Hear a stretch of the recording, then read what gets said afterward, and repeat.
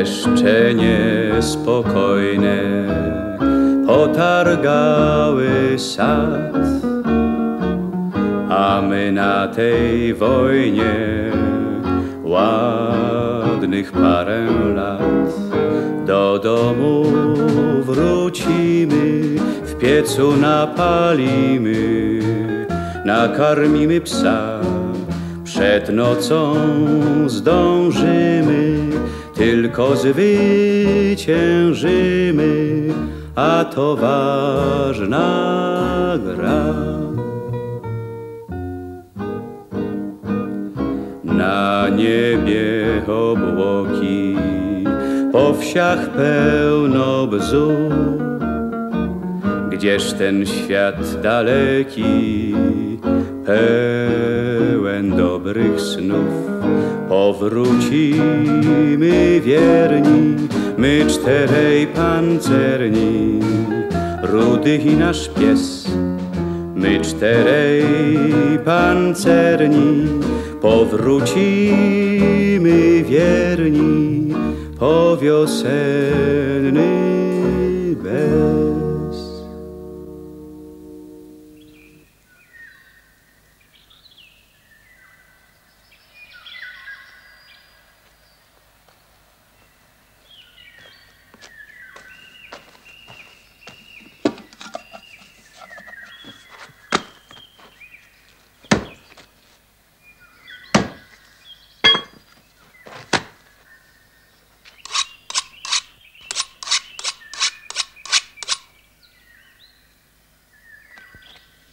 Nieźle wam to idzie.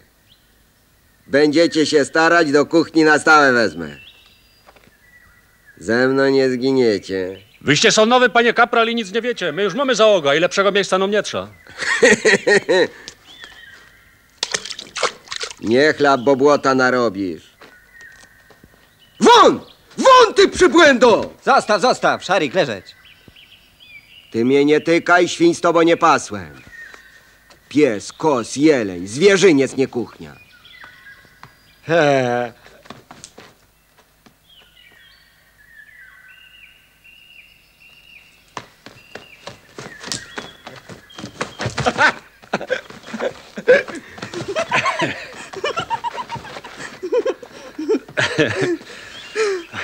Ależ ciężka. Dawno cię nie było. My też już są po kursach. No, ja jestem ten. Prawie ci brak. Dostałam przydział do sztabu. Sztab nadaje dla całej brygady, do wszystkich załóg, do dowództwa armii. Nie to, co u was. Nie pisałaś? Nie było kiedy. Cały tydzień zajęcia, a w sobotę i niedzielę tańce. A jakie tam miałam powodzenie? Szeregowy kos. Przynieść wody. Czekaj. Trzymaj. Niech se chłopak spokojnie pogodą. Dumy se rada bez niego. Ty! Co tak wzdychasz? Fajne masz te belki. Ja mam dopiero jedną. Ale jak ruszymy na front, będę miał dwie. U nas w sztabie mówili, że ofensywa lada dzień? Zawsze tak mówią.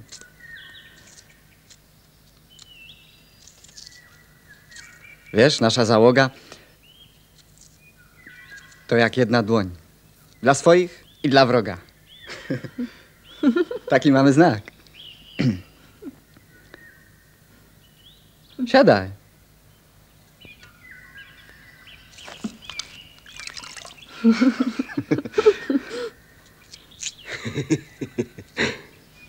Zmieniłaś się. Pamiętasz, jak ci dałem w pociągu rękawice? Wypominasz prezent? Skąd?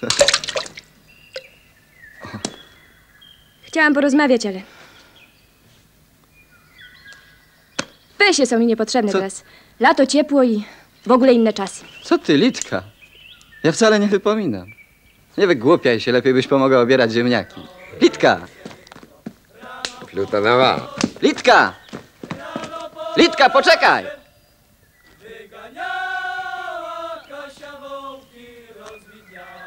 Plutonowa morowa. Musisz mnie z nią poznać. Pies. Piesek. Na. Na. Na. Na. Twój pies partyjny, że taki hardy? Daj mu sam.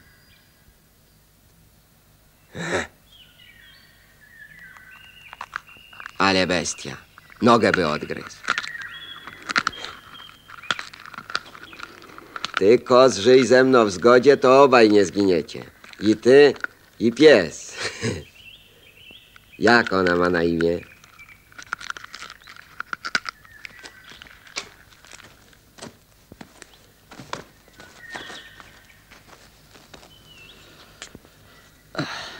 Czegoś taki markotny. Kucharz ci się nie podoba? Nie, kucharz w ogóle. W wojsku tak już jest, bracie. Nie ma mamy. Wszystko sami. Na froncie będzie inaczej. Na froncie, na froncie. Na froncie Amerykanie, Anglicy, Francuzi, Rokosowski, nad Bugiem. A my se tu siedzimy nie wiadomo po co. Kos! Jeleń! Na drzewa! Jest, panie kapral. Robi się.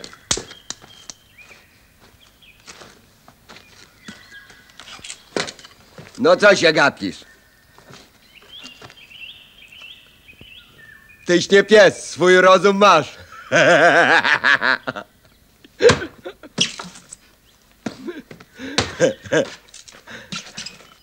No weź sobie, weź. Jak nie, to nie. Konserwa dla wszystkich, do kartofli. Gdzie stuje, tam się paru naje, nie zbiednieją. Jak ona ma na imię? Zostaw to! Przestań się mądrzyć, gówniarzu. Sam dawałeś psu mięso i kości?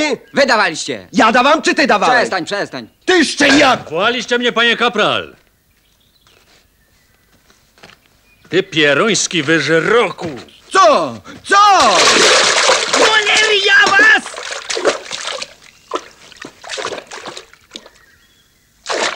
Kapral kucharek melduje się przy kuchni.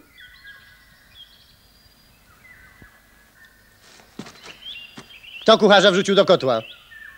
A wy? Co wy robicie z tą siekierą? Szereg oficjalny melduje, że wpod do kartofli. No, są kucharz, panie pułkowniku, wpod, bo szpek żrą. Aha, jaki szpek? Słonina. Szpek, czyli słonina. No, ta konserwa. Zamiast do kotła to są żrą.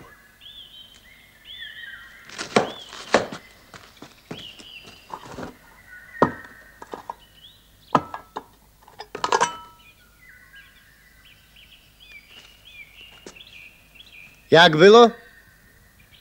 Melduje, że ten mały brał mięso dla psa. Pytam, kto zjadł konserwę? Wartownik? Zameldujcie szefowi 10 dni ścisłego. Tak jest.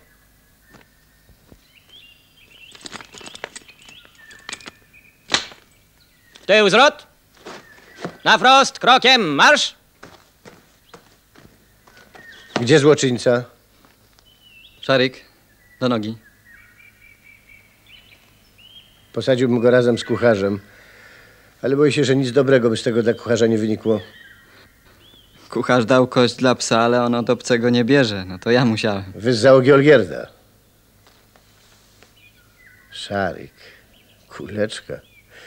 No na kuleczkę to on nie bardzo wygląda. Widzę, Szarik, że jesteś niegłupi. Umiesz cudzego odróżnić od swoich. Trzeba dać rozkaz, żeby go zaliczono do stanu armii. Będzie miał prawo do porcji z kotła. Dziękuję, obywatelu pułkownik. No bierzcie się do roboty. Damy se radę, panie pułkowniku.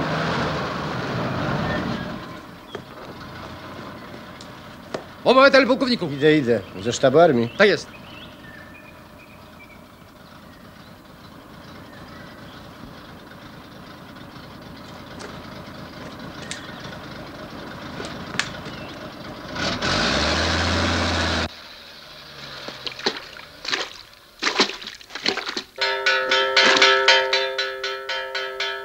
No, obiad już dzwonią. Przecież jeszcze nie gotowy.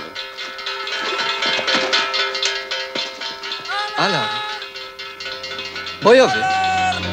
Ruszamy na front!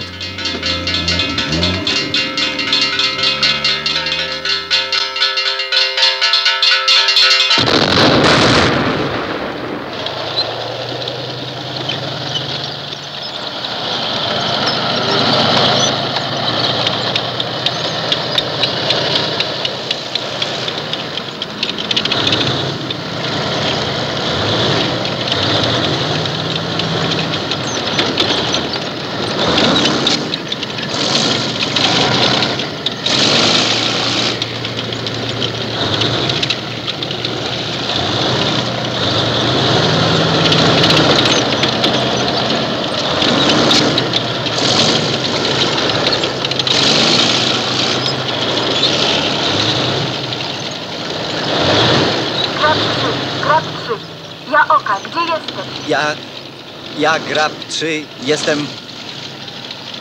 Ty gdzie jesteś? Grab 3? Ale masz głupią minę.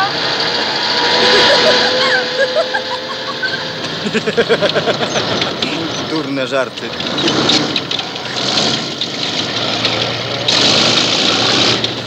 Żarty.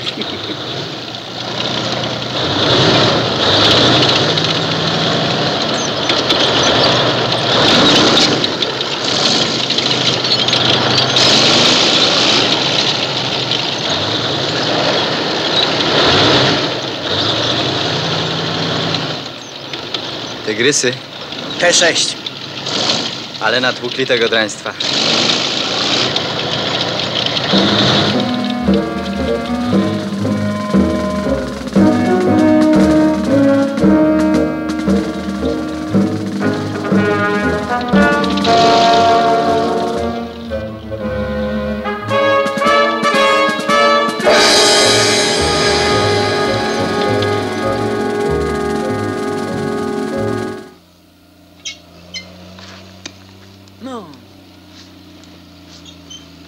No nie bądź źle.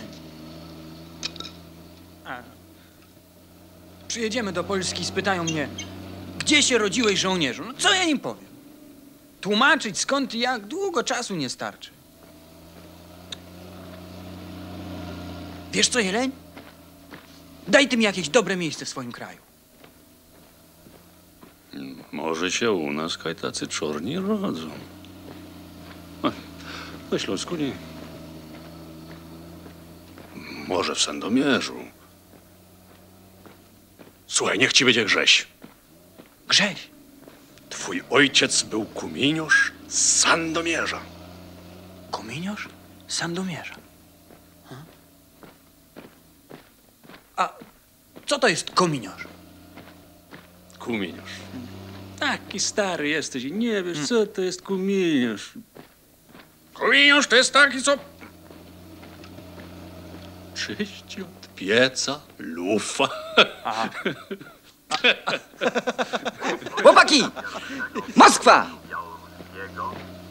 Pierwsza armia Wojska Polskiego. Hełm wolny. W wyniku uporczywych walk złamały obronę nieprzyjaciela. Wóz gotowy? I 21 Daj no słuchawki. lipca 1944 roku wkroczyły Głośniej. na terytorium Polski. Zostały wyzwolone miasta Chełm i Lublin. Dziś, 22 Pierwszy raz tak mówią, lipca bo już o są w godzinie Polsce. 21 stolica naszego kraju, Moskwa, pozdrawia w imieniu Możecie się kłaść spać. Jutro do boju rusza pancerna. i oddziały Mamy? Pierwszego Frontu Białoruskiego i Pierwszej Armii Wojska Polskiego. Niedługo i na nas przyjdzie kolej. Chełm i Lublin 12 artyleryjskimi. Szarik, poznałeś. Skąd jesteś? Z Gdańska. Ja z Ustronia, skąd Wisła wypływa. Starzyk w kuźni młotem parowym bije, a matka doma. Bije? Jak może najgorzej, bo dla Niemca. A twoi? Matka zginęła, jak Niemcy podpalili dom. Ja uciekłem, szukałem ojca Aż nad Ocean Spokojny trafiłem. Walczył. Niedaleko naszego domu, na Westerplatte. Na Westerplatte. Kolację jedliście? Trzeba korzystać z każdej chwili odpoczynku. Mnie też przynieś. Dobra. Tak jest.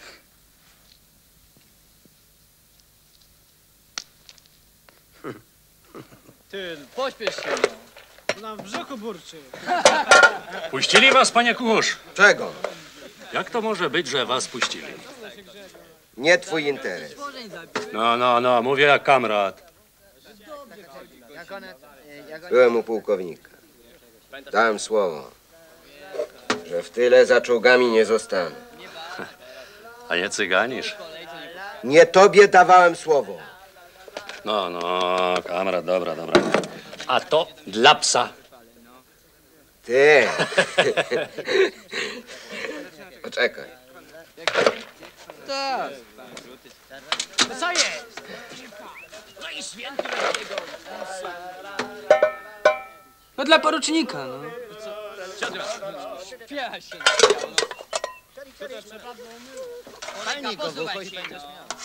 No posuwańcie się, no. Twojemu kundlowi już dałem. Dla pułkownika. No posuń się.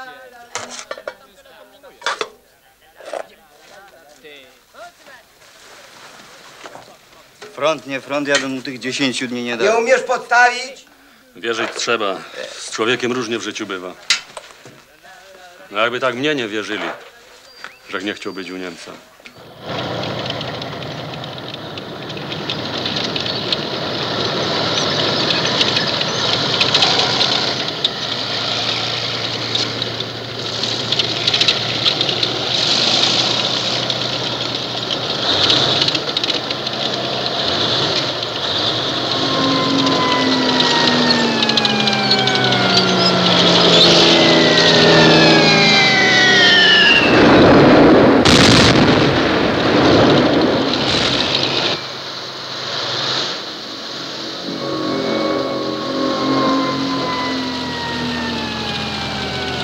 Uważaj, Grigori. Stawiaj miny.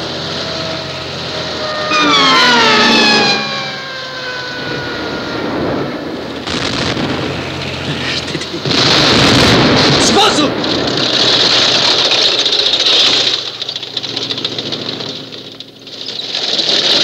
Właśnie! Wy to pierwszy! Gustlik! Uważaj na miny!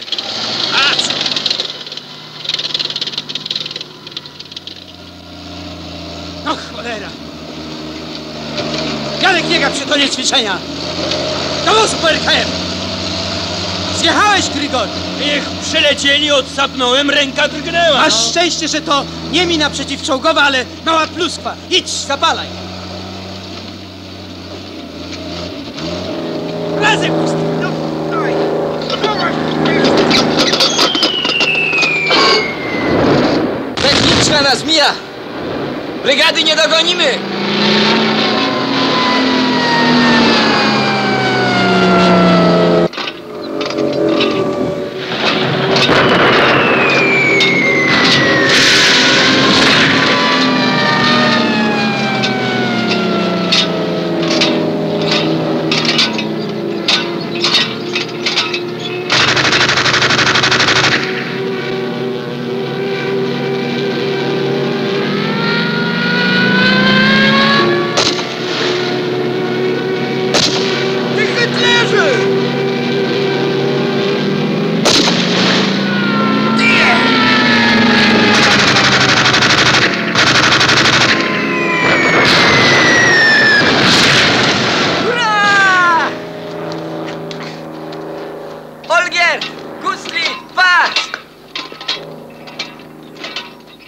Gustlik, patrz, to mój.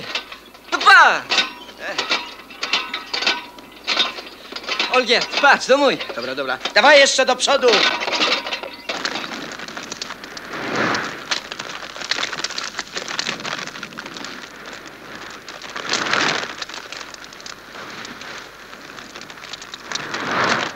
Napisz. Nie kucharz, ale czołgista. Kapralku, kucharek czołgista zestrzelił. Olgierd! Olgierd!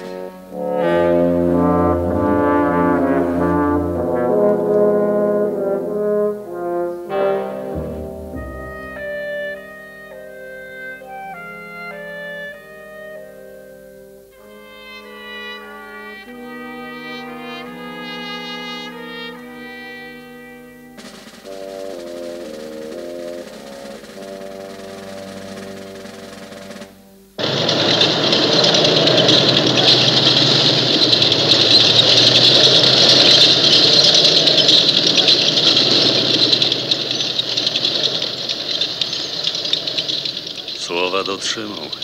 Co? Kto? Kucharz. Trzeba zawiadomić pułkownika.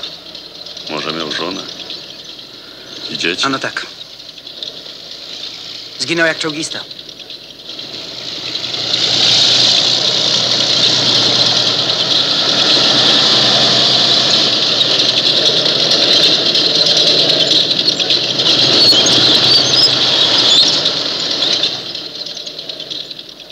To chyba ten Bóg, czy jak?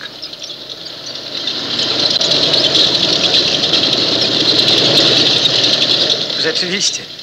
Chyba Bóg. Słyszysz? Aha. Ej, wloką się te ciała. Niech jęczą.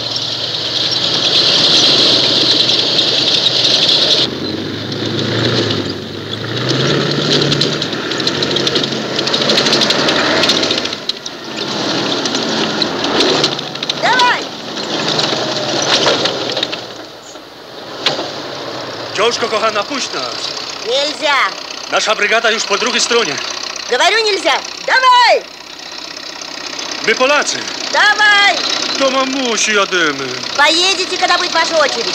Kto ma pierwszy долго brak? ждать еще? Подожди, подожди. Szara! Вы очень симпатичные, но танка вашего пропустить не могу. Ale z ciebie, Dżygi, dziołchy się zląkłeś? Czemuś nie jechał, jak ją zagodą? Geroju. No tak. Teraz przyjdzie do wieczora poczekać. No.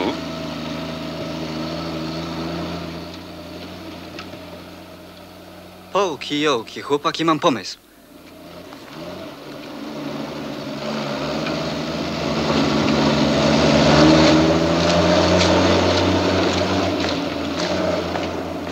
Gdzie, tu? Nie, tam pod nogi. Aport. Aport, Szarik, aport.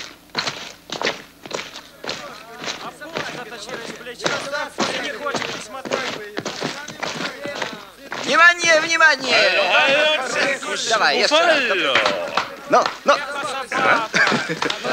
Jeszcze raz. Hop. Tak, dobry pies. Z powrotem. Grab? Ja oka, gdzie jesteś? Ja oka. Oka, oka, ja grab 3, ja grab 3. Rzeka płynie, my stoimy, pies skacze. Kto? Gdzie? Kto skacze? Grab, meldujcie co zdanie. Pies skacze! Nie przeszkadzaj. No, Pablo. Хорошая собака. No. Parень, удалой? Ну, не завтракал. А ты кушал? Ну, кушал? Ну, да. Быстрей! Ну чего ползешь, как черепаха? Ты давай еще раз. Красавица, смотри. Чудесная собака. Ну, кто крепче? Палка или он? Ах ты. Зубы как дубы. Кому я говорю? Проезжай! Спокойно. Не задерживай колонну. Смотри, смотри. Ну смотри. Ёлки-палки.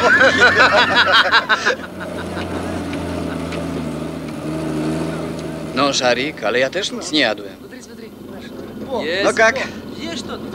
Что у тебя? Ничего. Как ничего? Тушенка есть. Нет. Нет? Нет. Колбаса есть? Нет. Нет. А ну посмотрим. Ой, Яничка. Внимание! Последний номер нашей программы. Завтрак.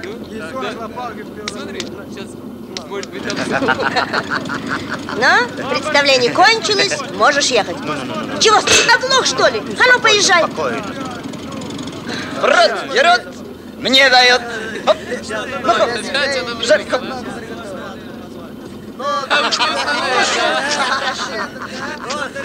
Слушай, а ну быстрее. Хорошо. Пойдешь под суд, саботажник несчастный.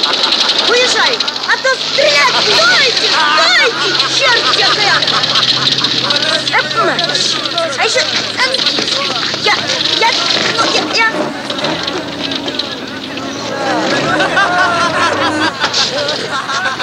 Я вас еще поймаю!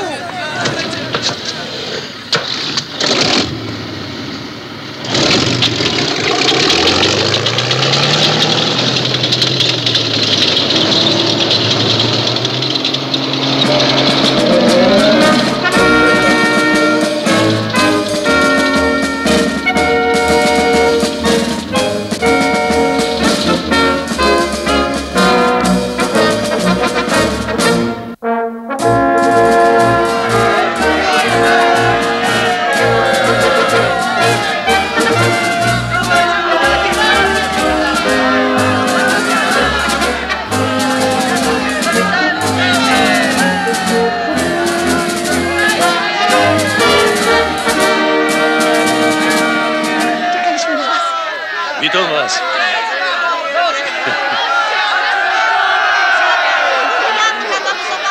Dziękuję, matko. A mojego syna pan cię tam nie zobaczył?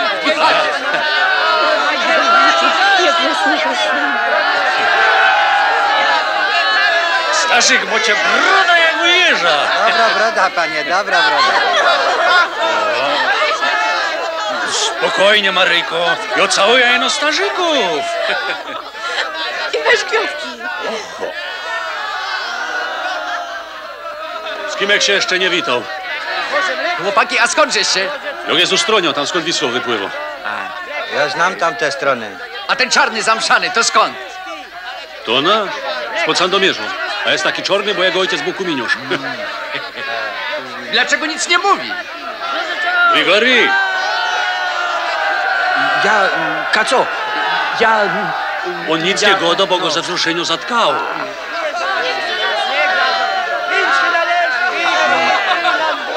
Niech żyje! Tata, polskiego psa przywieźli, szczeka jak nasz Azor. Julka, idź no tam do domu, przynieś jedzenie dla psa. Ale już, rusz z mamą, to tak zawsze.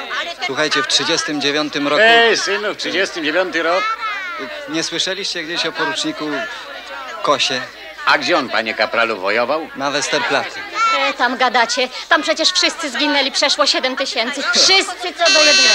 Możliwe, na Westerplatte nie było nawet 500. Tak, panie, jak dobrze policzy, to inaczej wypadnie. Jest! Gotowe! Gotowe!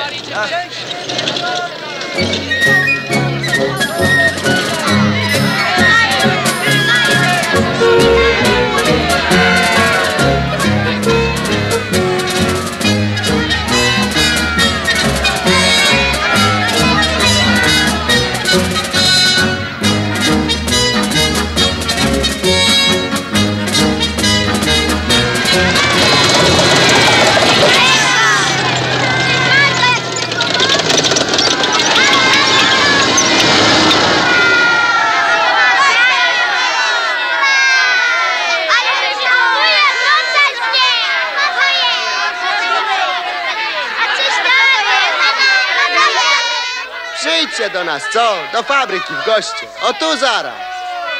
To jest koło szkoły, za rzeczką. W ogródku róże. Czerwone? Jedziemy dalej. Ale może zatrzymacie się niedaleko stąd. Może. Dziękujemy, ale jeszcze nie wiemy, gdzie się zatrzymamy. Ale do miasta przecie zajrzycie. Jutro o 4:00, dobra? Dobra. No więc o 5:00. Słowo? Tam. Słowo. Ojej!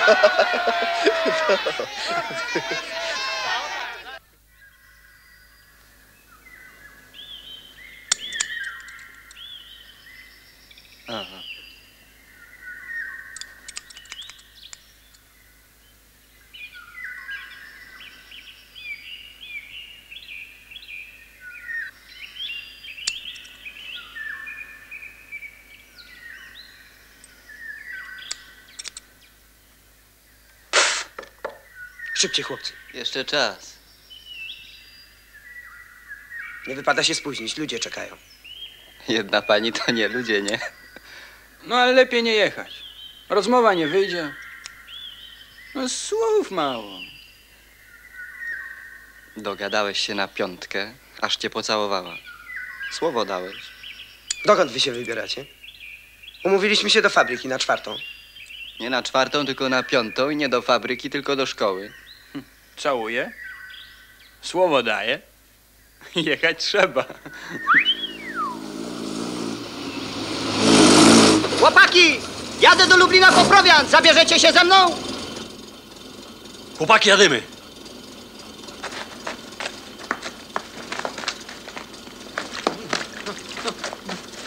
Panowie! No zatrzymajcie! Chłopaki! Chłopaki beze mnie! Gustlik! Szumi dokoła las, czy to jawa, czy sen? Co ci przypomina widok znajomy ten? Co ci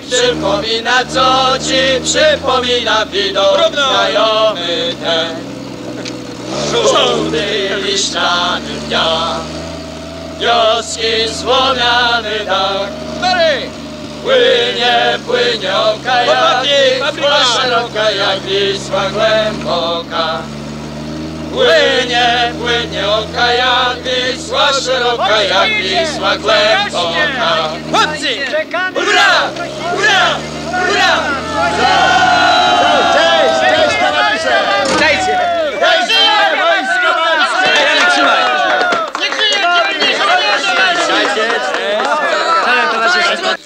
Uwaga, już idą! Niech żyją przyzwoitele Polski!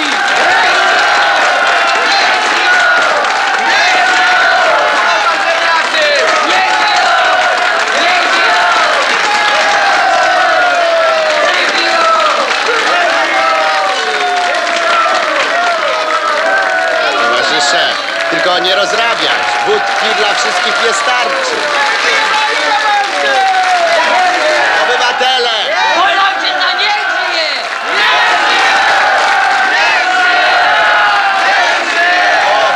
Obywatele! Obywatele!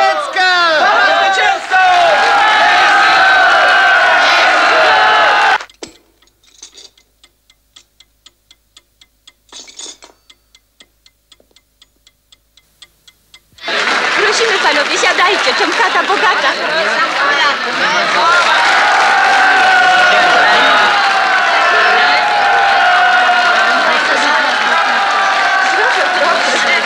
Podaj dalej. Obywatele, a teraz zniesiemy toast za naszych kochanych pancerniaków.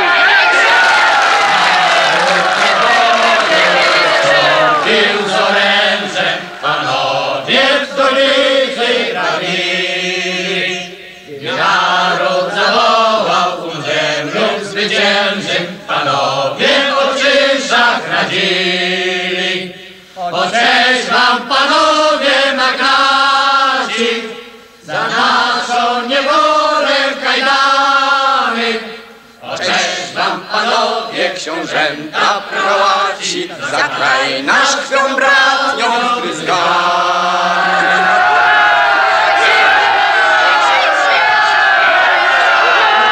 Polska nie zginęła, póki my żyjemy.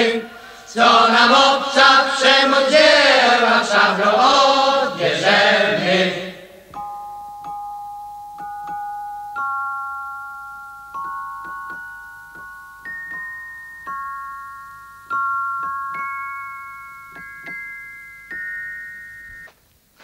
Myślisz, że na pewno to tu?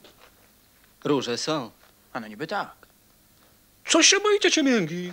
Z drogi.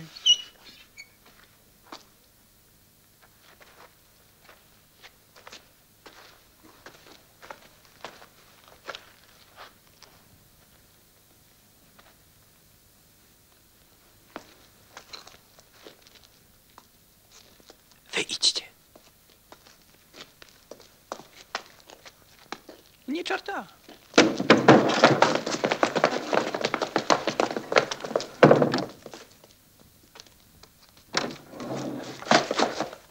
O, Tego czarnego już żeście poznali. proszę, kochani.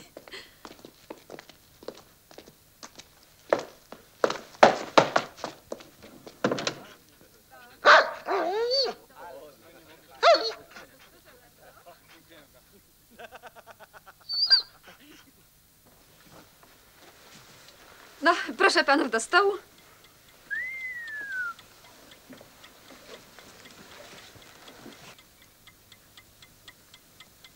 Proszę, tu jest miejsce dla pana porucznika.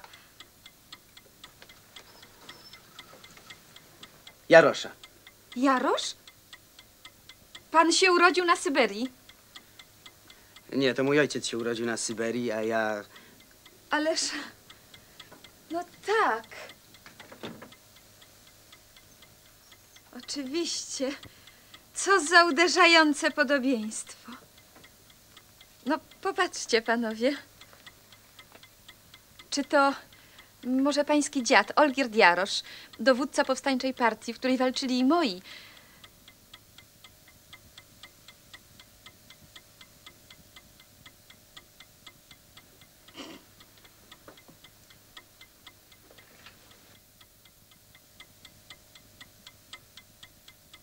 Tak.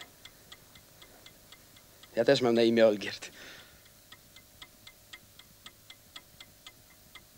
Co za cudowne spotkanie. Siadajmy, panowie. Kurczaka nawet zdobyłam, proszę. A, no to... Wiśniówka? Może jajeczka ktoś O, dziękuję. ma ochotę? Dziękuję, dziękuję. Proszę bardzo. A pan? No i Janek też. Pije. Wszyscy już mają wódeczkę. Panie poruczniku, proszę bardzo. Koledzy, wypijmy zdrowie naszej... Nie. Przepraszam. Nie tak uroczyście, panie Olgierdzie. Panowie, wasze zdrowie.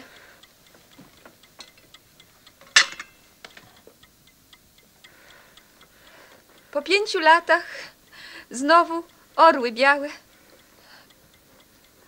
Orły białe.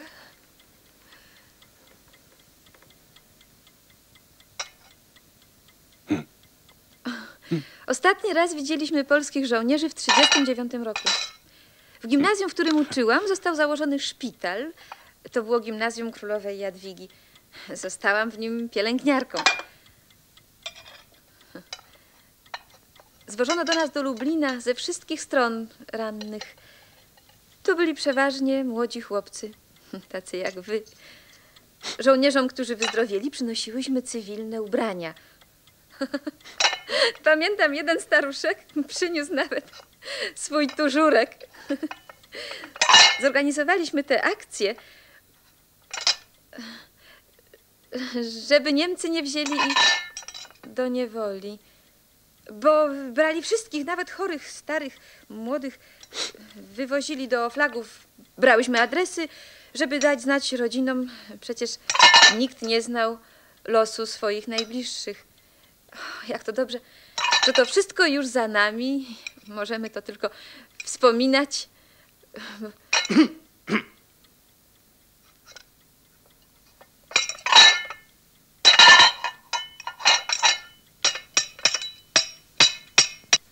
Ach, słuchajcie, ja mam przecież tutaj gdzieś z 39 roku pancerniacką naszą kurtkę.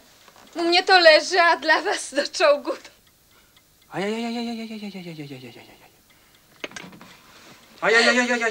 Przyda się. No, w sam raz dla mechanika, nie? No, wielu wrześniowych żołnierzy uniknęło niewoli dzięki tej naszej pomocy. Ale wiele mogił zostało też na naszym cmentarzu z tych czasów. Przepraszam was za takie smutne tematy. Dziś taki radosny dzień, prawda?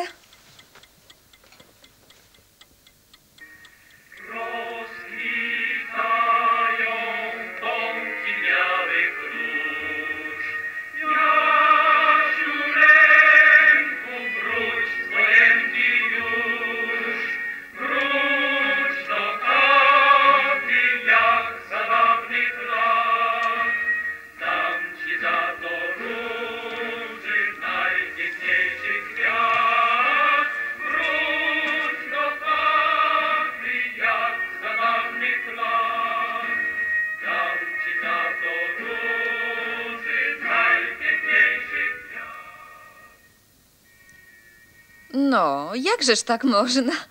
Przecież on należy do załogi. Śliczny pies. Załoga na bagnety.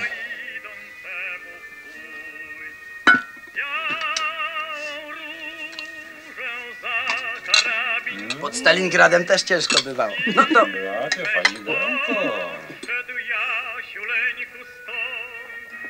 Szarik! No, tak, daj łapkę. Ja...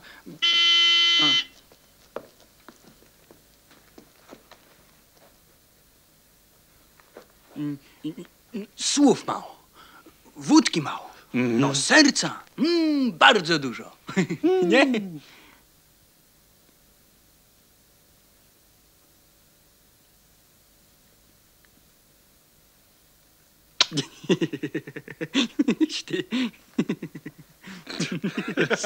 Skłan.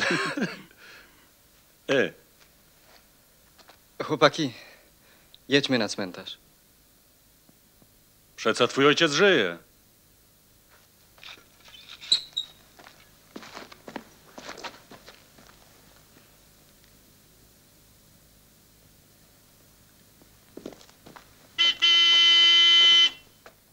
Myślałeś to, że dziadka znajdziesz?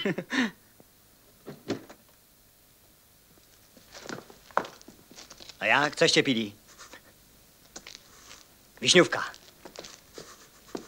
Soir de Paris? Co jest? Idziemy, chłopaki.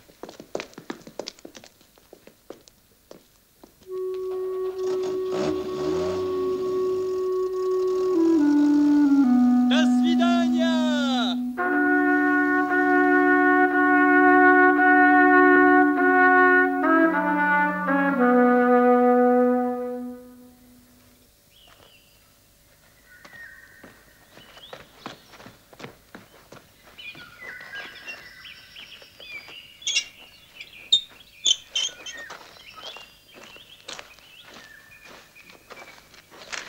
Waruj.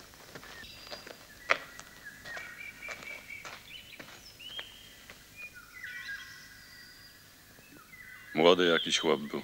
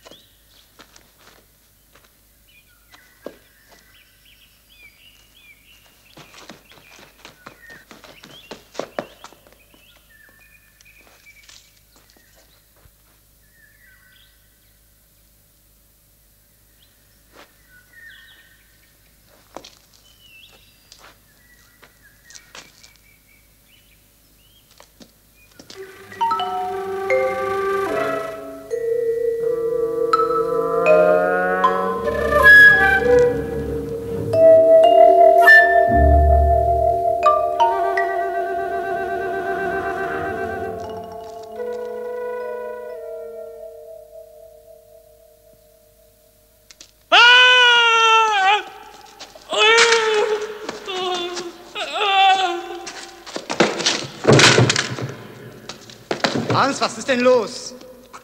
Bist du aufgewacht oder was? Nichts, nichts. Der Gräber hat Gulasch gebracht.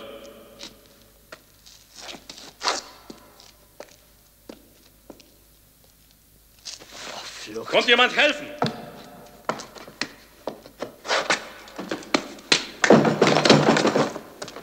Was macht ihr für einen Krach? Verdammt nochmal! Nichts, nichts. Der Heinz ist in den Sarg reingefallen. Welches Kind. Lass den Arsch und liegen. Ihr wisst schon wohl, was? Ist der Gulasch gut? Ah, er hat viel Pfeffer angegeben.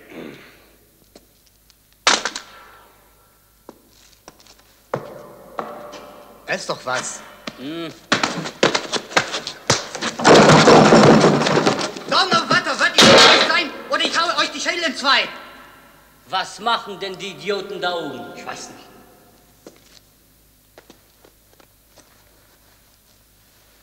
Willi! Willi!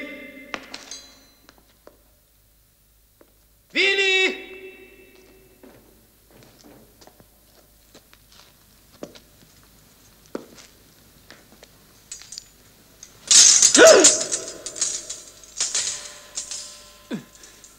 Magda!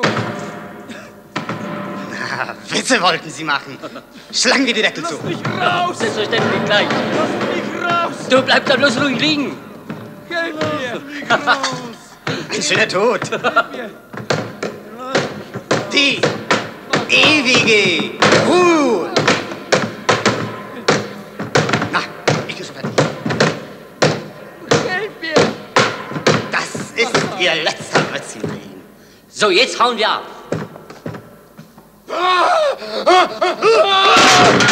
Oh Gott im Himmel! Oh Gott! Willi! Willi! Ruhe!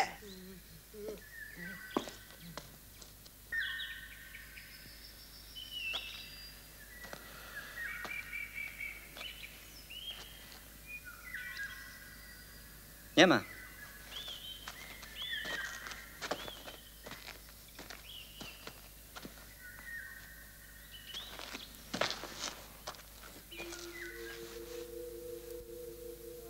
Słuchaj, Janek, u nas w Gruzji opowiadają.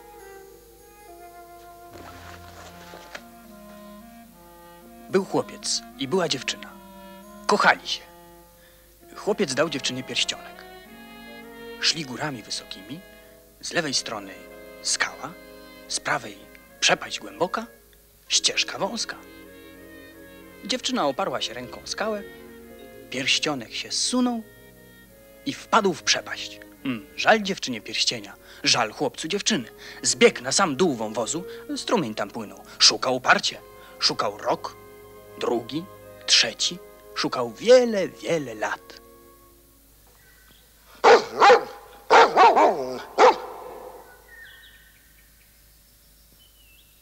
No, wąwóz duży, pierścień mały. A wreszcie znalazł. Zaniósł pierścień do domu dziewczyny. Czekała na niego, ale siwa już była i przygarbiona. No cóż nam teraz po pierścieniu, kiedy życie jak strumień przepłynęło? Tak mówiła. I wkładała powoli pierścień na palec. Kiedy go włożyła, pomłodnieli nagle oboje. On i ona. Patrzy chłopak na dziewczynę, na jej usta czerwone, na jej włosy czarne jak skrzydła kruka na śniegu. Kto szuka wytrwale, ten nie tylko znajduje, ale mu jeszcze los w nagrodę godziny cofa na zegarze, a? Chłopaki, gdzie Gustlik?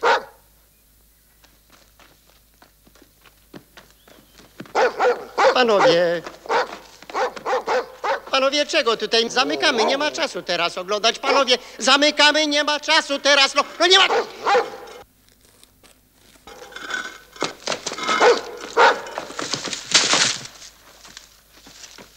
Łapać Volksdeutscha! To Volksdeutsch! Łapcie go! Raus!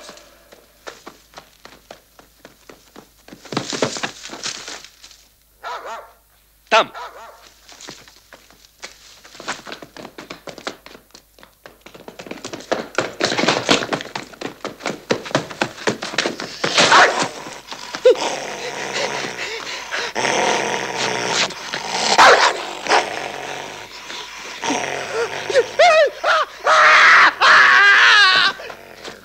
Ty pieruński kopidole! Z Niemcami trzymasz!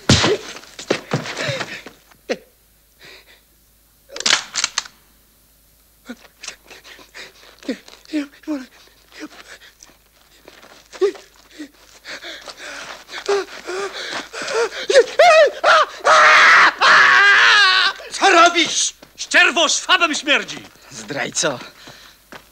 Palili, mordowali, a on z nimi.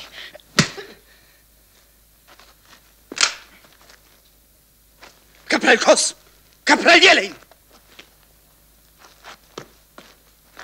Chcecie być do nich podobni. Idziemy.